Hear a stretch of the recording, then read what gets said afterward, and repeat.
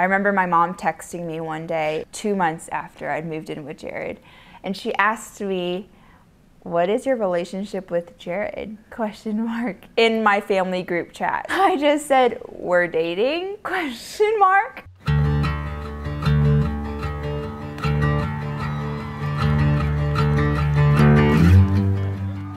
Living as a quadriplegic is very hard. The best thing about my injury is the people that I've got to meet that I wouldn't have met otherwise. And the best one of all is Hannah by far. It's still going.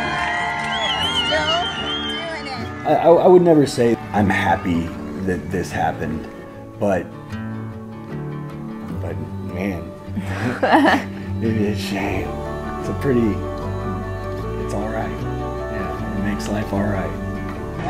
I found my guy.